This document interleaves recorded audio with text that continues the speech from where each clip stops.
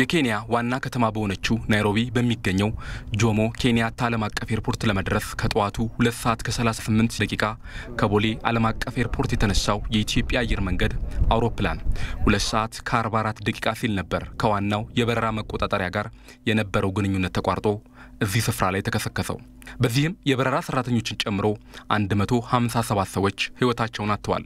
የአደጋው ምክንያት እስካሁን ባይታወቅም ከአካባቢው በቅርብ ርቀት የሚገኙና ኢቲቪ ያነጋገራቸው የአይን እማኞች አውሮፕላኑ ከወትሮ የተለየ ድምጽ እንደነበረው ገልጸዋል።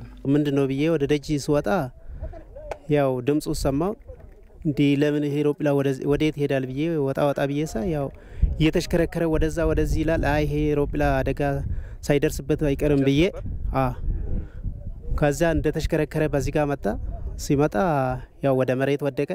ገና ትንሽ ሳይወድቅ ግን እንትን አለ ጭስ ነገር አለው የነደደ ነው የመጣው። ስለዚህ ከዛ ወደ መሬት ተሰካ። ከዛ ነዳ ወደዚህ መተስ እንደርስ ያው ብትንትን ያለ ነገር ነው ያየነው። መሬቱ ደግሞ ቮልካኖ እንደቆፈረ ተቆፍሯል። ከዳጅ ሲወጣ ብላውን ከር ያለው ድምጿም ይቀይራ ነው ምንድነው ብዬ ሲወጣው አውሮፕላን ወደዛ ወደ ላይ ተመለሰ። ጭሳ በኃይል ጭስ አለው ምንድነው ከፍቶቹም ግራለ። ለዚሁ ሲወጣ እዚህ ቆየና ፈነዳው። ሲፈነዳው ሁሉም በቃ በእንትን አለ። በቃ እኔ እየጮኩ መጣው። ሲደርስ ምንም የለም ፈነዳ። ምንም እሳት ከዚህ ውስጥ ይናዳል። ስብሰባ ነበር በቀበላችን። በዛን ሰዓት በቃ በሰማይ ሲመጣ ድምጹ እንደ አውሮፕላን ሰማይ ላይ እንደሚሄድ አይደለም። ከዛ ያያየነው ወደዚሁ በቃ ወደ መሬት ዘቅዘቅ አለ።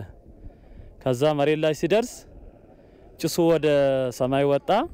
መሬት ላይ ሲደርስ የሆነ እንደ ቦምብ ተፈነዳ። እንደዛ በቃ የሆነ ድምጽ አለው። 149 መንገደኞችን እንዲሁም 8 የበረራ ሰራተኞችን አሳፍሮ ከአዲስ አበባ ወደ ናይሮቢ ሲጓዝ የነበረው የኢትዮጵያ አየር መንገድ አውሮፕላን ነው ቦይንግ 737 ልክ እዚህ ስፍራ ላይ ሲደርስ ነበር አደጋው የተከሰተው። ይህ ስፍራ ደግሞ ቱሩ ፈራና ሃማ የተባሉ ቀበሌዎች የሚዋሰኑበት ነው። በአደጋው 18 ኢትዮጵያውያን፣ 32 ኬንያውያን፣ 18 የካናዳ፣ 8 የጣሊያን፣ 8 የቻይና፣ 8 የአሜሪካ፣ 7 የእንግሊዝ፣ 7 የፈረንሳይ፣ 6 የግብጽ፣ 5 የጀርመን፣ 4 ህንዳውያን፣ 4 የስሎቫኪያ፣ 3 የኦስትሪያ፣ 3 የስዊድን፣ 3 የራሺያና የሌሎች ሀገራት ዜጎችም ይገኙበታል። አደጋው በተከሰተበት ስፍራ ጠቅላይ ሚኒስትር ዶክተር አብይ አህመድን ጨምሮ ሌሎች ከፍተኛ የመንግስት የሥራ ኃላፊዎች ጉብኝት አድርገዋል።